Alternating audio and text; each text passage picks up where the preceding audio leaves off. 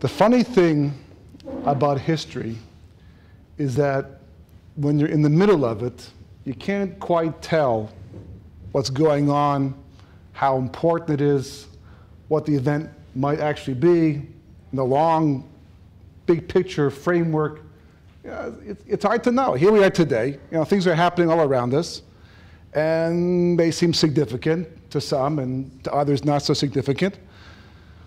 And we won't know for decades to come, perhaps, maybe even less time at this stage of history, how important they actually were.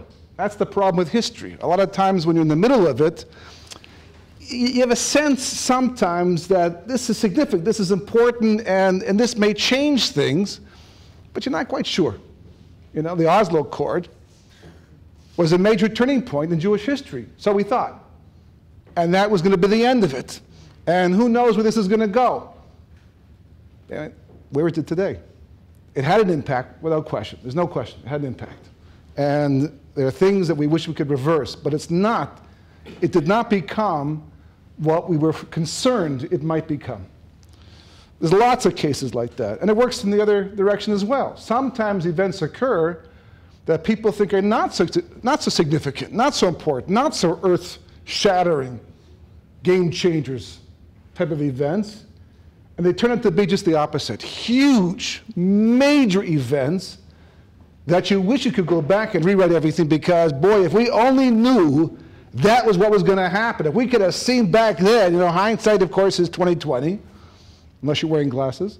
But it's a problem all throughout Jewish history. Perhaps one of the most significant and important examples of this, of course, is the Meraglim, the Spies, which, we just went through the story now, and we just always breeze right through it. We get to Parsha Shlach, to Parsha Balosecha, the story, the spies, bad news, it happens very quickly. They spy the land, they come back, the evil report, Yeshua, Kalev, they're the good guys, the rest are the bad guys. God gets angry, they punish the Jewish people, and we're already at the next week's Parsha. It's like, if you don't take the time to read the Parsha, to learn to analyze it, some of the most important lessons, we're still in exile today, thousands of years later, still waiting for Mashiach to come and end all of this insanity and bring back the Jewish people and usher in that period that our ancestors and our ancestors' ancestors were waiting for back in their time. And here we are still waiting for it because that Parsha is not understood. Parsha Shlach has all the keys, all the information necessary for the final redemption. And if the final redemption is not here yet, it's because that Parsha is not being understood. So told you. Let's take a closer look. It's very important. The Jewish people go out. They spy the land. Moshe sends them. God tells Moshe, I'm not sending them. It's a dangerous mission. You send them. So Moshe sends them to spy the land. He warns them in advance what to look for, prepares them for the entire, what they're going to see, what to look for, and what to bring back. He's concerned without question. And they make that mistake. And they go, and they come back, and they talk about the land in such a negative way that they literally turn off an entire generation of people. This is the land that was promised to them going back to Avraham and Yitzchak and Yaakov. This is the land that Moshe told them about, that God's going to free them from Egyptian slavery to bring them to the land, the land flowing with milk and honey, the promised land. This is the end of the story for the Jewish people. This is the pot of gold at the end of the rainbow, so to speak. And 10 people come back with an evil report and ruin everything. Okay, fine, that happens. That does happen. I mean, you have people who do things like that. The surprising thing about the story of the spies, of the Meraglim, is not that. The surprising thing is how they were able to do it. You have to understand, in the previous Parsha, Aaron and Miriam speak Lashon Hara about Moshe Rabbeinu, and God chastises them. He gives them tochach, he gives them criticism. He calls them out. They were punished already for complaining about the man. The Jewish people suffered by Mount Sinai with the golden. I mean, you have to understand, we're not talking about people who don't believe in God. We're not talking about a generation like ours today where people believe in divine providence, but they're not quite real with it because you don't have it on the level you had it back then, right? We still go to the Makol to buy our food. It doesn't come every morning, right, from the sky. The clouds that surround us usually are real. They're not the Anekava, the clouds of glory that God created to protect us from the enemy. They're there, by the way, but they're just not there like they were back at that time. How else could you explain the fact that we are sitting here right now having this shiur and relative comfort, a little bit warm, but still that's not so bad, surrounded by hundreds of millions of people who do nothing but plan our demise from every single side, from every angle. Our nearest ally basically is the Mediterranean Sea. And it's not so friendly either. Because the clouds of glory surround us in Eretz Israel. We are here miraculously, and you cannot take that for granted. Because the moment we do, we make ourselves vulnerable. It is a major, major miracle of biblical proportions that we're sitting here right now on any other day, and we go to shul, and we have these bate knesset, we have the places to shop, we have the places to go to eat, and all the things we enjoy in this country. It's beautiful. I mean, I have been here for a while, amazed at the development since I was last here, and all over. And I don't know if you ventured out towards Beit Shemesh to see all the road construction, the train construction. It's incredible. And this is taking place in a country surrounded by more enemies than anybody has had historically over the course of all of history in current time. It's a big miracle. It's a huge miracle, beyond imagination. Cannot take it for granted. But it was bigger for them. They had the clouds of glory. We're talking about people who lived in a camp surrounded by clouds that they knew belonged to God specifically to protect them from the elements of the desert, the dangers of the desert. They had a mystical, magical well follow them around for 40 years. The Bir Miriam, right? Everywhere they went, there was water pouring out. They could swim, they could drink, whatever they required, it was there, following them everywhere they went. Incredible. They could not doubt the reality of God. They did not require a seminar to make them believe in God and divine providence. It was clear and obvious. And they knew God had expectations. And they knew that God made judgments. And if you were on track, you got rewarded. And if you were off track, you got punished. They saw all that. So how in the world could they possibly go spy the land that God had promised them, that their ancestors had lived for and died for and never sought, and knew that it was the end of the journey, that everything that God had taken them out of Egypt for? It says in Parshas Bahar, I am God who took you out of Mitzrayim to bring you to Eretz Canaan to be your God, because I can't be your God anywhere else. Only Eretz Israel. The Talmud says that anybody who lives in Chutz La'aretz, Ki'ilu Elu Eloka. It's as if they have no God. Where it says, Talmud says it. And this is being written by people living Chutz La'aretz, living in Bavel. Not Jews living in Eretz Israel. These are Tanaim who wrote this, and they were living in Bavel. And as holy as Bavel was, they knew. When the Rambam, Maimonides, signed off his letters, he was forced to live in Egypt to save his life. He signed his letters every single time. Moshe ben Maimon, the one who was over 3 mitzvahs every day. Because I'm living in Egypt, in Chutz La'aretz. And they go, and they spy the land, and they come back and give this evil report right in front of God. Talk about a suicide mission. What do you expect's going to happen? God's going to go, oh, I never thought about that one. Good point. You know, okay, everyone's staying in the desert over here. What were they thinking? What was going to happen? Even more surprising is the reaction. What's the reaction? God says, okay, I've had enough with everybody over here. You guys complain, you know, and finally, it's Israel.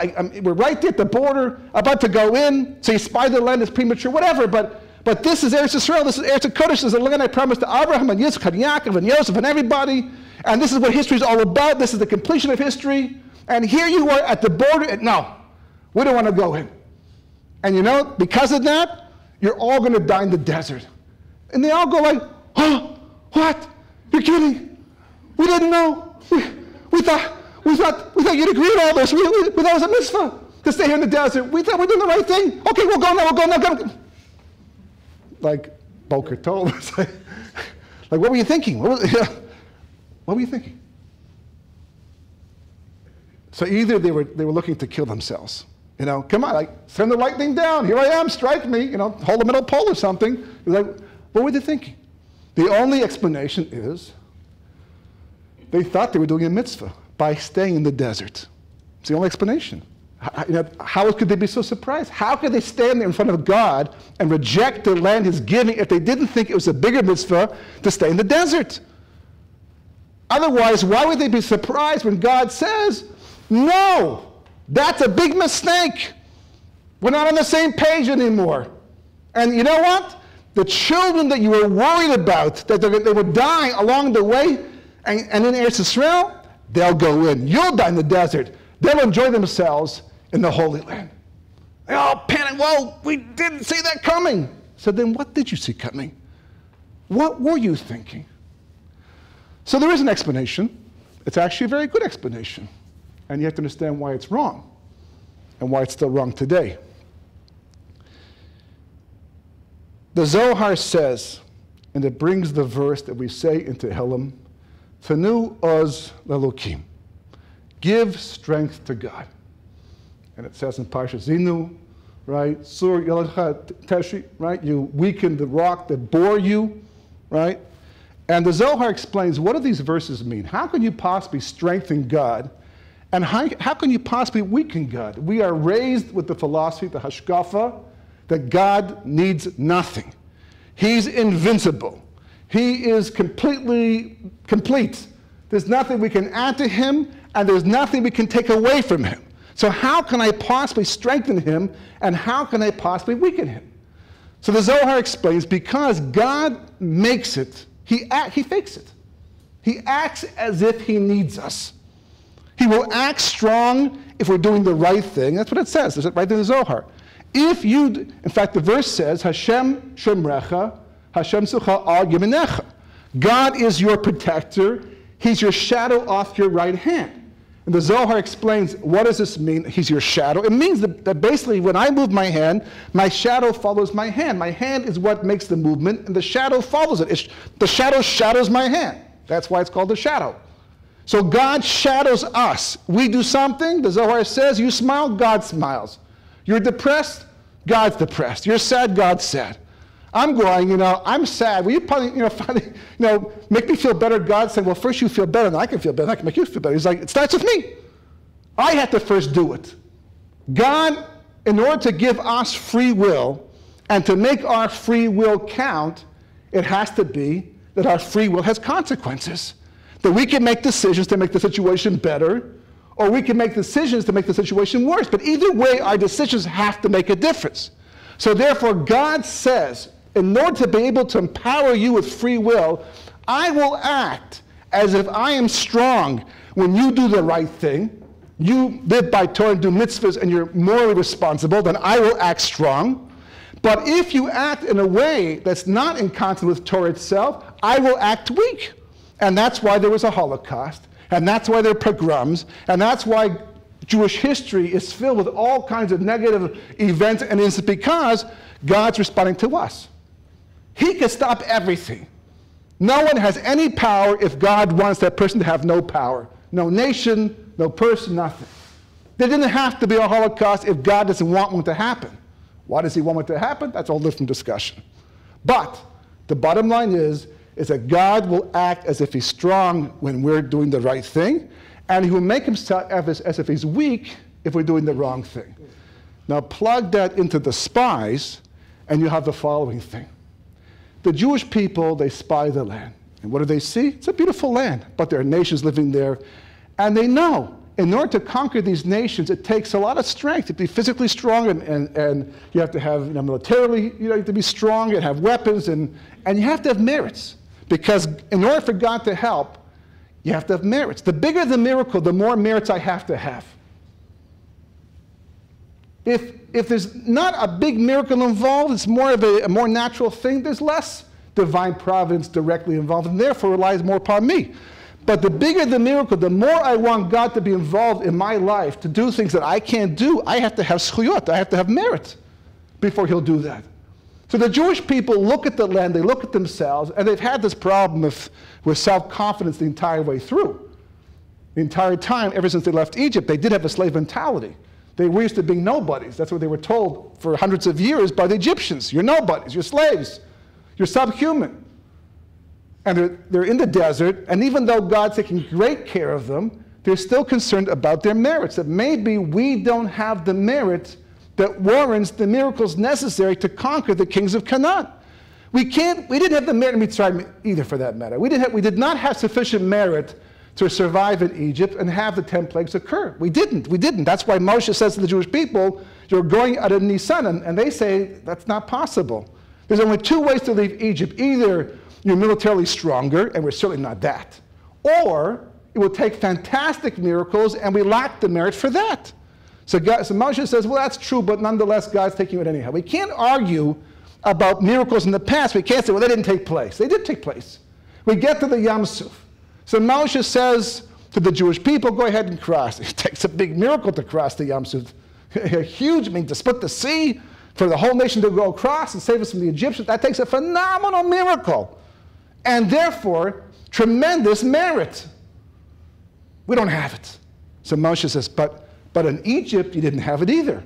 And the miracle still took place. Yeah, but we can't argue in the past, but maybe we had enough merit, or maybe God did that without the merit in Egypt. But how do we know he'll also do the same thing now by the sea? We don't know. So we're worried, we're concerned.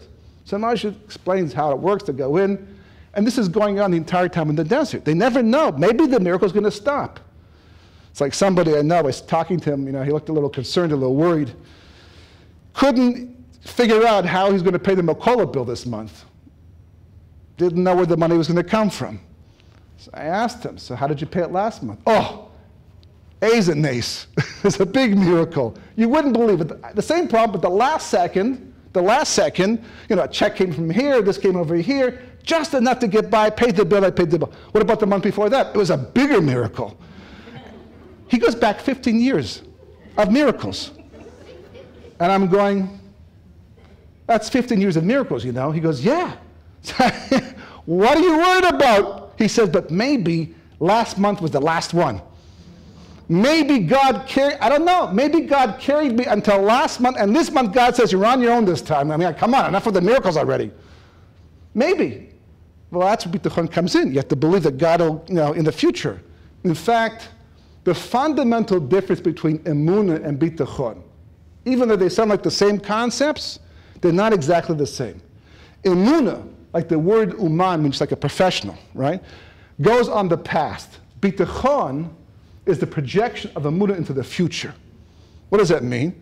God says, I took you out and I showed you. I proved myself. He goes out of his way to say, I proved myself and my loyalty and the extent to which I'm prepared to change this world for you. We didn't have to cross the Yam Suf. In fact, we were past the Yam Suf. God brought us back to the Yam Suf, made us take a circuitous route, specifically so we would have to cross the Yam Suf. Why? So he could do the miracle. He wanted to do that miracle, right? Hey, Moshe, watch this one. Wow, I thought I saw everything. And a sea too? That's amazing. God, you're amazing. I was like, yeah, he wanted to do the miracle. So he brought us back to the sea. Why? Because he was telling us, look what I've done for you until now. Look what I've done until now.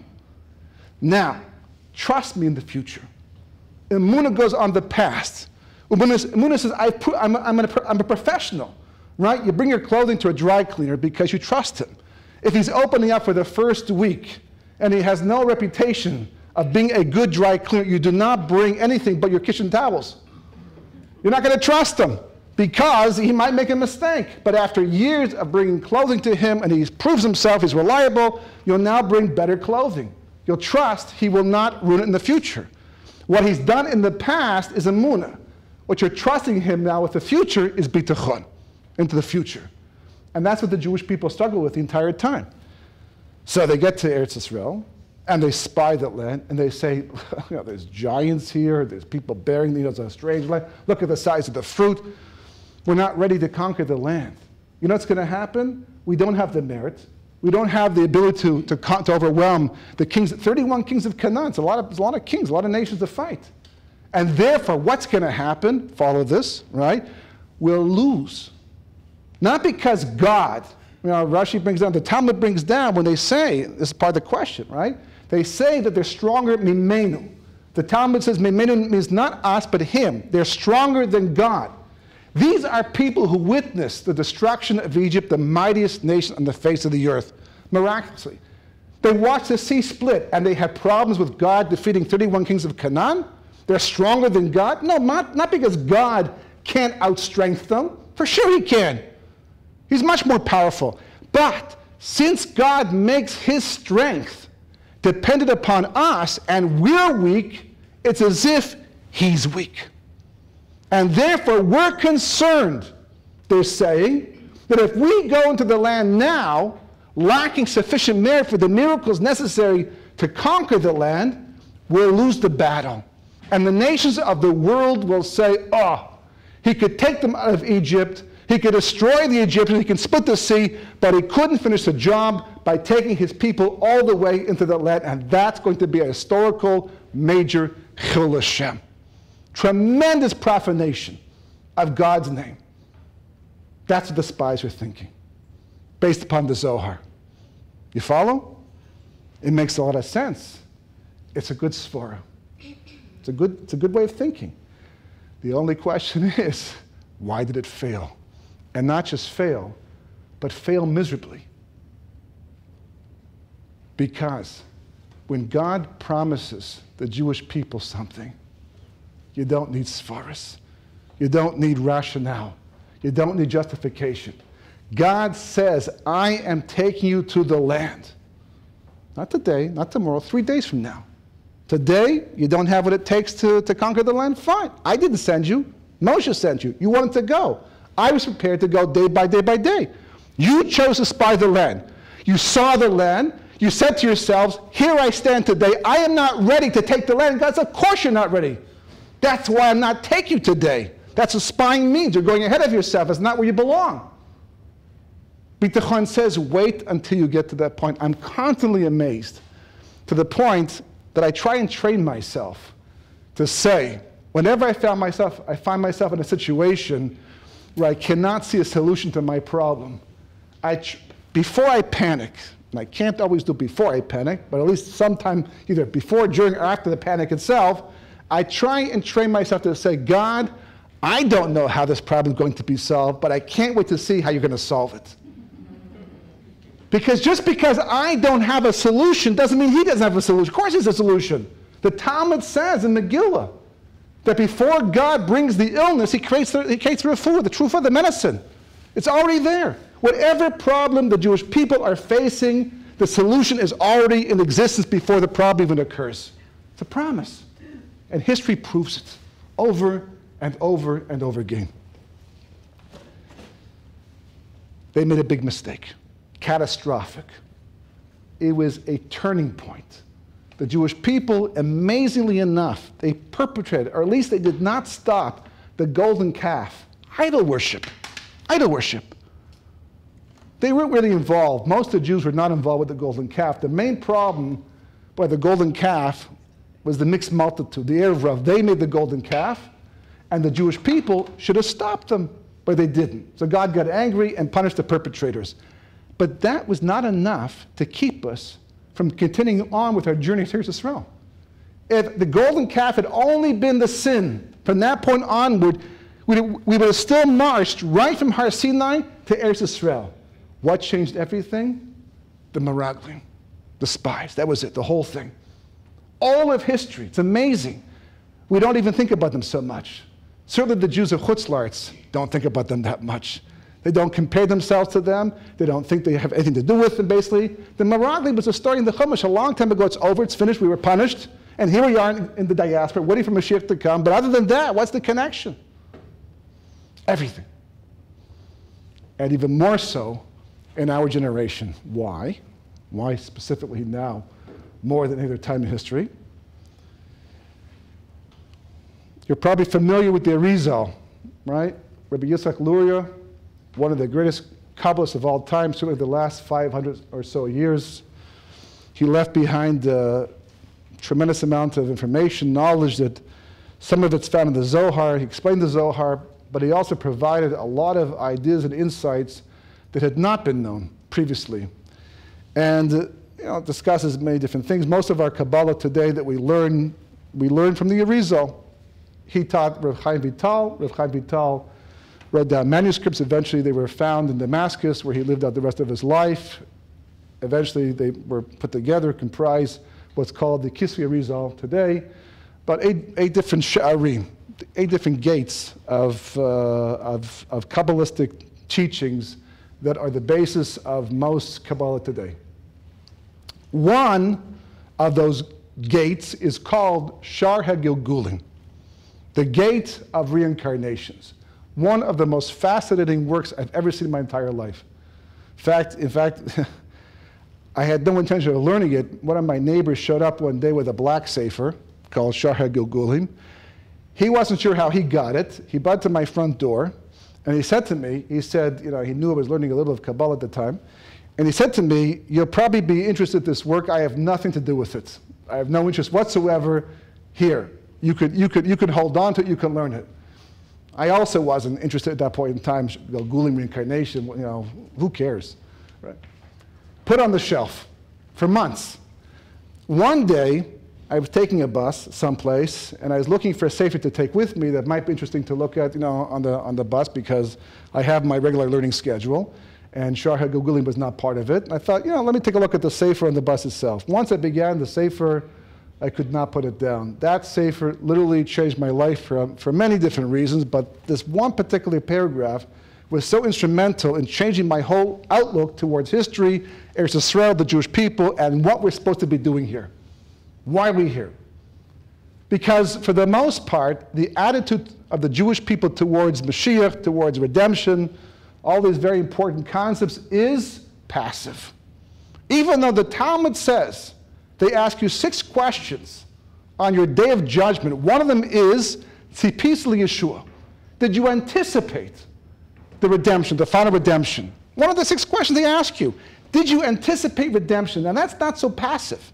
That's more active. What does it mean to anticipate the redemption? I know if I'm anticipating a trip someplace, if I'm going to go somewhere, fly somewhere, and I'm anticipating leaving by a certain day, my whole week revolves around that. I'll be involved in other activities in the meantime, but it'll always be in my mind. And I'll pack my bag early, and I'll make phone calls, and I'll think about what I have to pick up and buy. And, that's the way you anticipate things. A person anticipates getting married. The plans start very early in advance to make sure it's all set up in time for the chassan itself. When you anticipate something, you prepare for it. So they basically ask you, did you prepare for redemption? Were you passive or were you active? But I'll just tell you one thing for sure.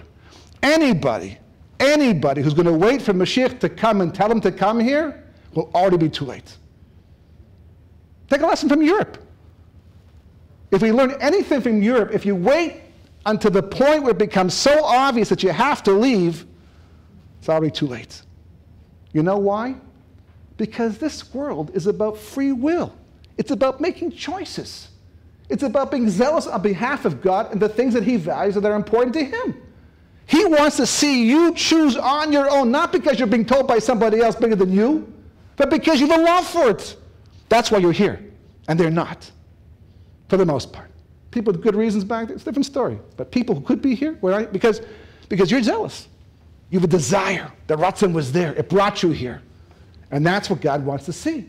That's the correction. That's the tikkun for the Meraglim. Because all of Jewish history, ever since Parshas Shlach Lecha, has been about one thing and one thing only, a tikkun for the Meraglim. And I'll prove it to you. Because it says in Shar HaGilgulim the following thing.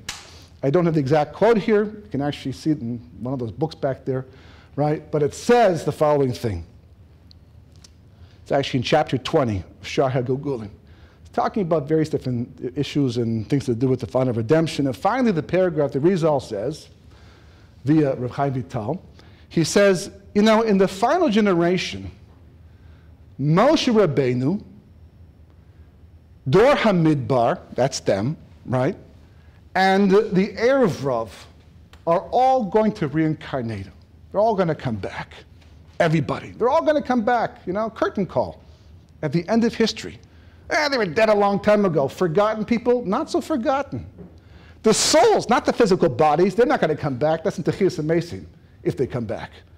But the souls of the Meraglim are going to come back in the final generation as part of Dor Midbar, the generation of Jews that went out of Egypt with Moshe into the desert, with the Erev Rav, and with Moshe Rabbeinu. That's what it says. The question is why? I know that we recycle everything today, right? But there's more than enough souls to go around. We don't have to bring them back because God says, it's getting messy up here. Send some of those souls back and start recycling again. They're doing it down there anyhow, so recycle the souls. No. Souls come back for one reason and one reason only. Tikkun, rectification. To fix up what you got wrong the first time, and the second time, the third time, the fourth time, and the fifth. If you're tired, extra especially tired, not because of the heat, more than likely because you've been here several times already. Anyone living here today is definitely a Gilgul. Nobody is here for the first time. Probably here several times, many times since the beginning of history. But they come back because they have to fix something up. The Jewish people, at that point in time, it's like, when it comes to, for example, childhood traumas, God forbid a child goes through something that's traumatic and they don't have the opportunity to work it out, to fix it, to solve it, to resolve it, it stays with you. We have fears today that are irrational as adults because they're like from the childhood. It's as if our childhood stopped at that point in time. We may have grown physically, we may have grown in other areas, but in that one specific area, it's like, for example, if you're driving along the highway or walking along a path and you see something disturbing, you stop and you start looking at it, it catches your attention, and you keep walking like this until you turn around. You notice nothing else, and even after you leave the event, it's going through your mind. It's as if you're still there. It's as if time stopped. When the Jewish people made the mistake with the Meraglim, it's like time stopped. Thousands of years of history have passed in the meantime, but really, we're back at the time of the Meraglim. And whatever happened in the meantime was just to make up for certain things and fix up and prepare for the final showdown at the end of history, when Moshe comes back to finish what he started. The Erev Rav come back, and boy, are they a headache, right? And the Dor Midbar come back to fix up, to make that correction. And what was that correction? The rejection of Eretz Yisrael. That was the whole thing. They rejected it. And God says, not only have they rejected the land, but they have rejected me in the process. Whatever the logic is. And that has to be rectified. So I once gave this talk years ago. I used to travel in the States and try to encourage people. The others and I go back a long way, Baruch Hashem.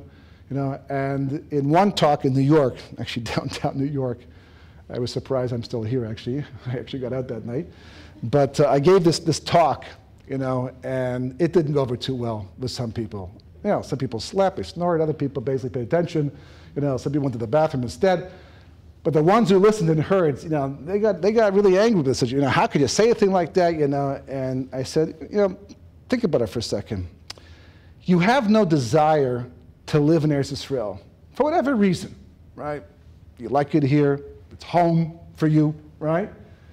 How do you know that desire to live in Chutz La'aretz, to reject the land of Eretz Yisrael, is not because you are one of those souls from that period of history, and you are now making the exact same mistake you made the first time, and failing at your test the second time? Didn't answer. He walked away. Just literally walked away. He didn't say nothing, didn't say goodbye, didn't say good point well, no, just literally turned around and walked away. I haven't seen him since. If he made Aliyah, he didn't tell me. But that's this period of history. That's what's going on right now. You're not stopping it?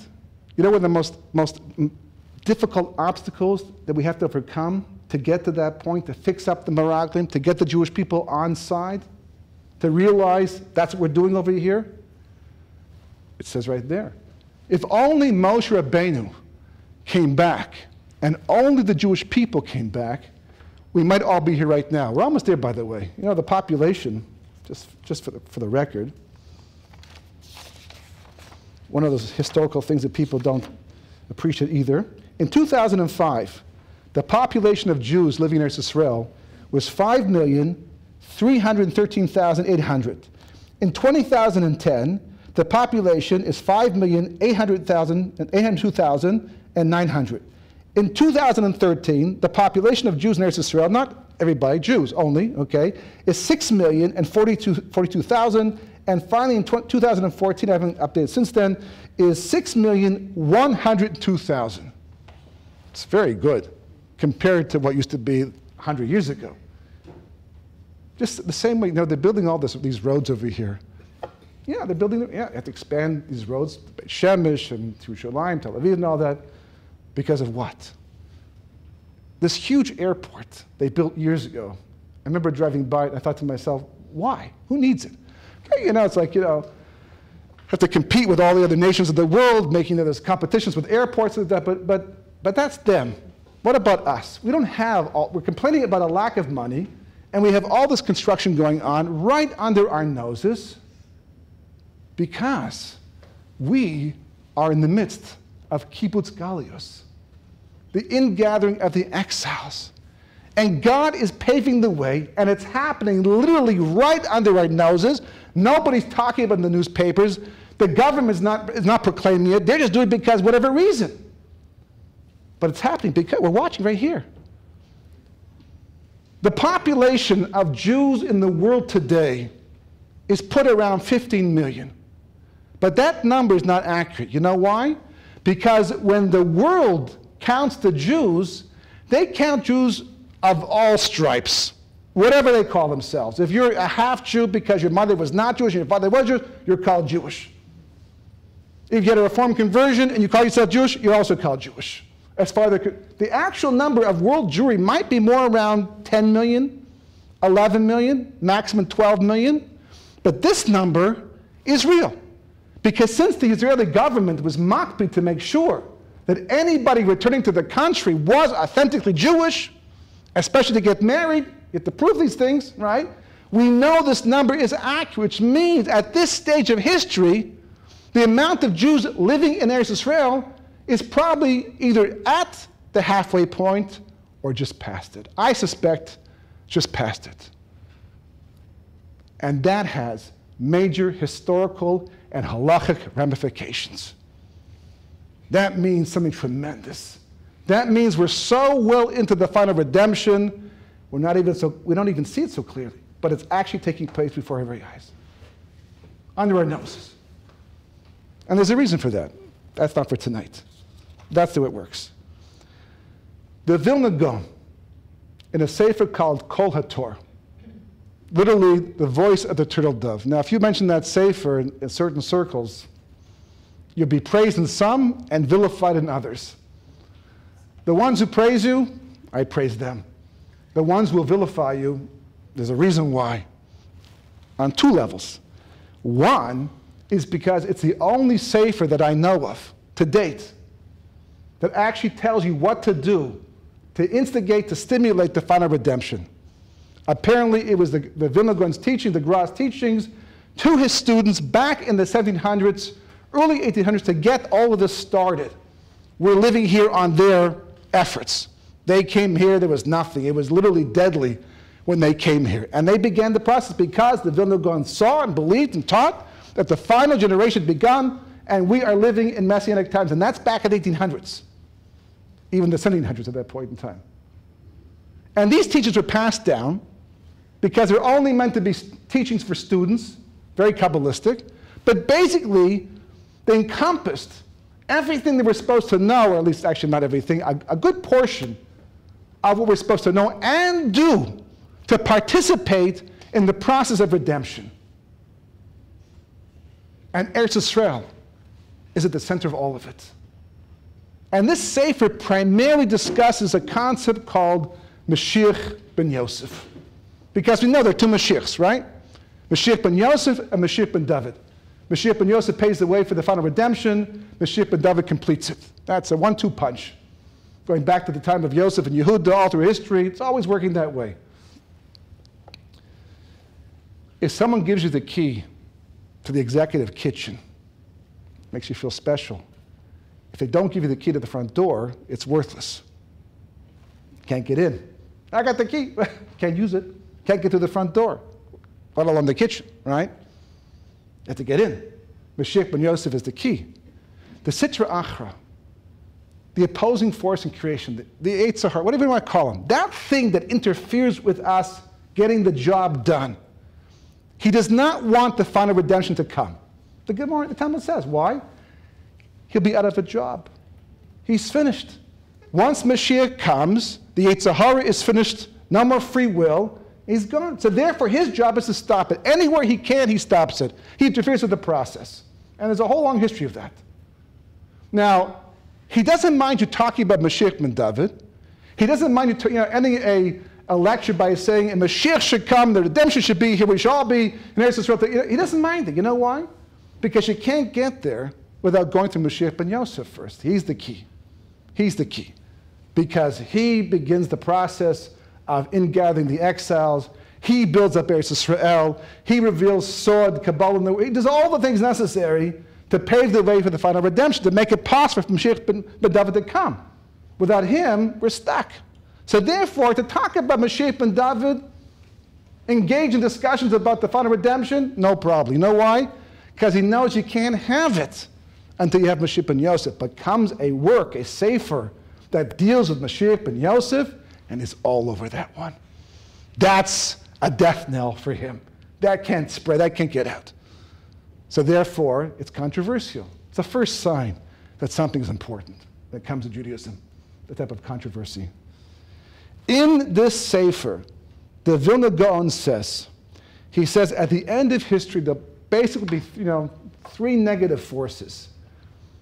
And don't forget, he's writing back in the 1700s. It's long before history is what it is today. There'll be Yishmael, the Arabs, right? There'll be Esav, and all the nations of the world, right? And there'll be the Erev Rav, the mixed multitude. Now listen what he says. This is incredible. I mean, you couldn't know this. Without Ruach HaKodesh, you could not know this, right? He says the main thing that the Erev Rav is going to do at the end of history is unify Yishmael and Esav against the Jewish people to keep them from their land. Now, if you had read that 100 years ago or 200 years ago, it wouldn't have made sense. Today, that's exactly what's going on.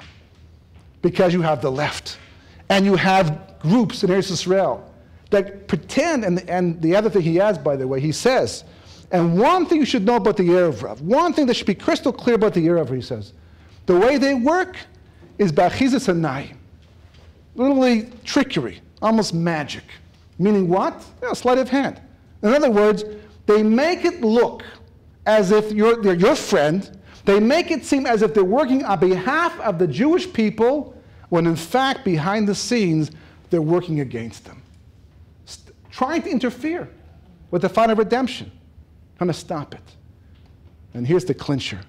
He says it's the worst war of all. Not against Yishmael, not against Esav, against the Erev Rav, he says. Who are they? Well, the Zohar talks about 5 categories of Erev Rav. By this time, they're part of the Jewish people. When Moshe took them out, they were converts. They integrated. They become part of us. They're in us. We even have aspects in our own personalities. But you can tell the difference. The Erev Rav are those people that go to war against Judaism and Jewish values and the long-term national goals of Klal Yisrael. That's an Erev Rav type tendency. And he says it's the worst war of all because you can't tell who's who and what's going on and who to fight against and who's really deceiving you. It's complicated. But he says, you have to fight him. It's a war you have to fight. You have to get involved and you have to fight it and to stop them. Because, he says, If you don't fight against them, you are, by definition, one of them. And he even has one more thing. Better you weren't born at all. Yeah, so I got to that paragraph, just turned the page. Right? What was it? What? Went back, read it again and again and again, and watched history unfolding before my very eyes, and literally the prediction coming true, and realizing what's actually going on, and understanding that all this opposition to Eretz Yisrael, all this sentiment and feeling that we have time, we can wait until Mashiach finally comes and he'll bring us back and we'll come on carpets in our shuls. People put shuls in their houses because the shuls fight Eretz Yisrael. So they put shuls in their house to make sure they take the house with them, right? I hear it, right? The only thing is God says the shul part I'll take, the house part I'll leave behind. You can fool yourself. You can't fool God ever. That we should learn by now, after all this time. But he says, that is the final battle. Just end off by making one very important point. Redemption is something that clearly is a function of national will. How do you actually bring it? What do you have to do? Until now, until recently, when I gave these talks, for the most part, it was like talking to the choir, as they say, right? Speaking to the converted. There would be times, I'm saying to myself, like, I'm giving this all over. Everyone's like, yeah, they're all nodding their heads, yes, right? And because they're all here. And you all believe this. So I thought, it's the wrong crowd, but it's good practice, right? For later on, at some point in time. Then I realized it's not true. Because it turns out that there's something that we're all responsible for. Yeah, there's no question the people in Chutz La'aretz, they're way behind us. They're over there, and they've got a lot to fix up and before they're on board and to be involved in the whole process, redemption. But there's something that we all have to do. And it basically comes down to what we see, for example, in the Chumash. It's a very important point. We see Mitzrayim because when the Jewish people left Mitzrayim, before they left Mitzrayim, that the slavery was intensified. Moshe says to God, why did you send me? I told you it would only get worse. And God says, now you'll see what I'll do to Paro. This is part of the redemption process. Why was increased slavery part of the redemption process? Doesn't exactly explain at that point in time. We get to the Yam Suf. We're standing by the sea. And God says to Moshe Rabbeinu, Ma titzak alai. Why are you praying to me right now? Why are you crying out right now? So we all, that's a good question. Why are you doing that right now? The answer is because that's what you told me to do. That's what Jews do in trouble. Moshe could have said, what do you mean, why am I crying? That's what what else am I supposed to do? You told us that when we're in trouble to pray to you, it's a time-honored tradition of the Jewish people. Mati takalai. You want to say, okay, I heard, okay, but go do, but what are you questioning this? Why am I praying right now? There's lots of explanations. The Zohar says that God says to Moshe, it's not going to work through prayer right now. Tell the Jewish people to walk into the Yam Suf and to keep walking. We know about Nachshon ben Aminadav, he jumps in first, right? But the whole nation has to walk into the Yam Suf and keep walking until they cannot walk any further without drowning, up into their nostrils. I mean, the guys who bought the scuba tanks and all that, they go a little further, but until they couldn't breathe. Why is it so important? The Zohar says because it's talui in bitachon, right? Nefesh HaChaim, he brings down, explains that God was saying it's going to take bitachon.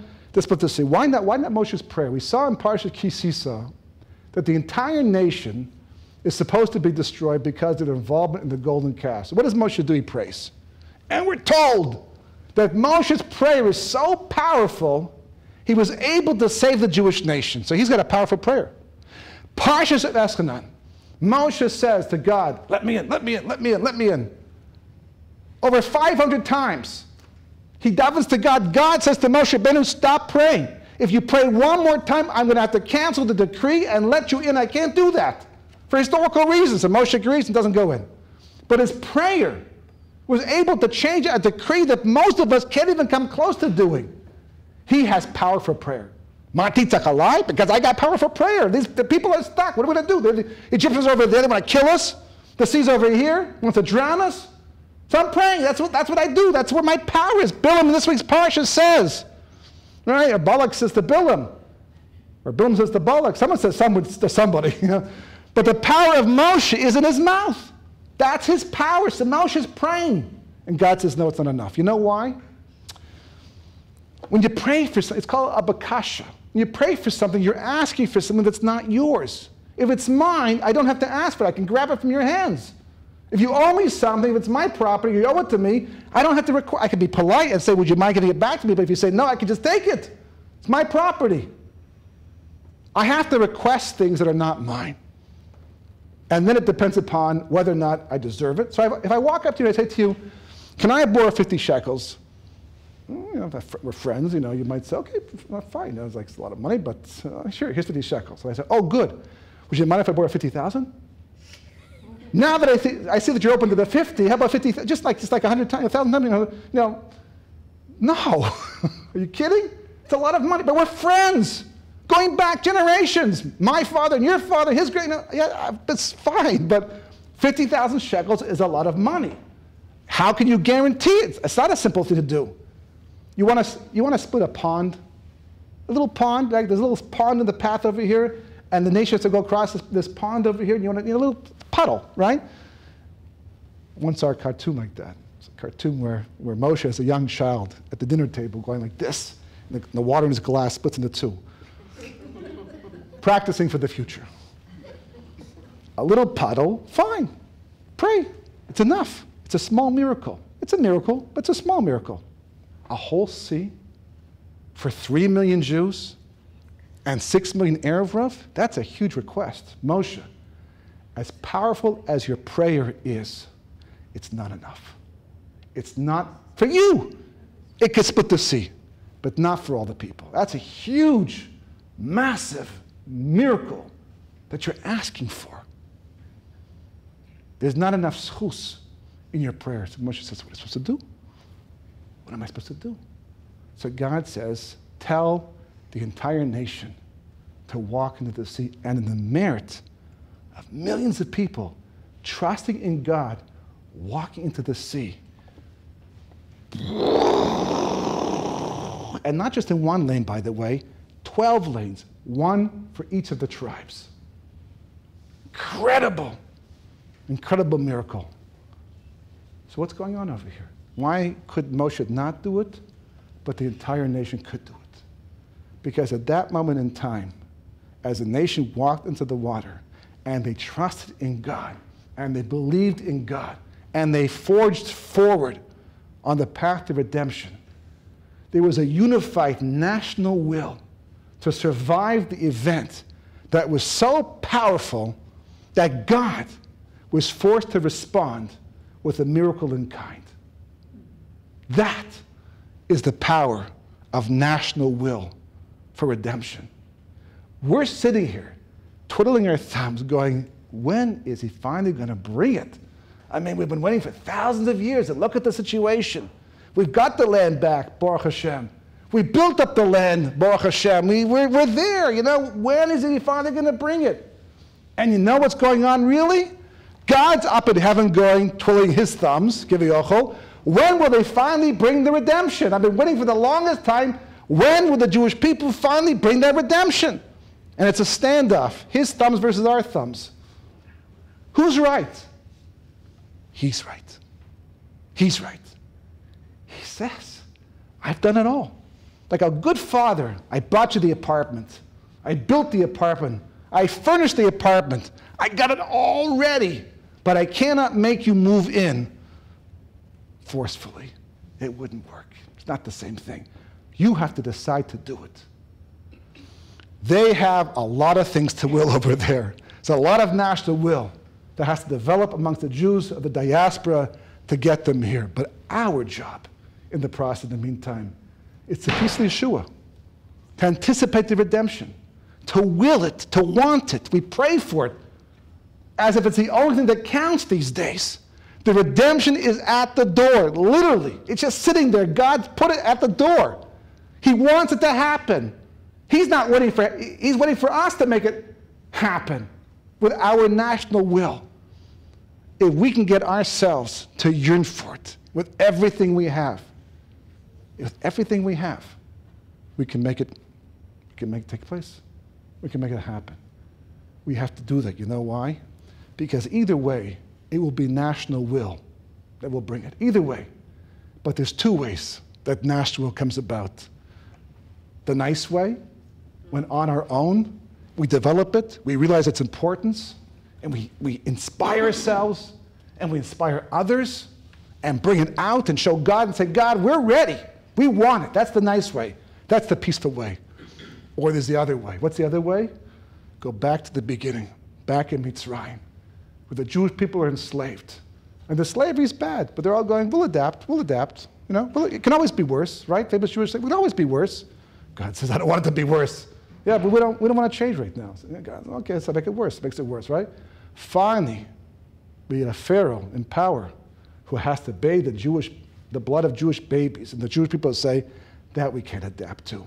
That's enough. We finally cry out to God, and God finally hears us. What's he hearing? The national will for redemption. We're here because of the Holocaust, but it took a Holocaust to build a national will that could make possible the return of the Jewish people after thousands of years back to our land. He gives money, it was time, but the will wasn't there. It took a Holocaust to build up a national will to result in the reality of Eretz HaKodesh, the Eretz Yisrael, the land we're living right now, to give it back to us and build it up. That's what it took to build up the national will. We don't want that. That's what the war of Gog and Magog is for. It's looming overhead. It's in the Gemara, it's in the Tanakh, it's everywhere. It's not a myth, it's there. Kind of a threat. You know what it is? It's God saying, look, you build up the national will, I'll drop the Gog and Magog thing. But if you don't, I'll build it up that way instead. We got to do it. And the sooner we do it, the faster we do it, the more we mitigate the circumstances that bring about a war of Gog and Magog, and we can finally end this insanity with sanity instead. Okay, thank you for coming.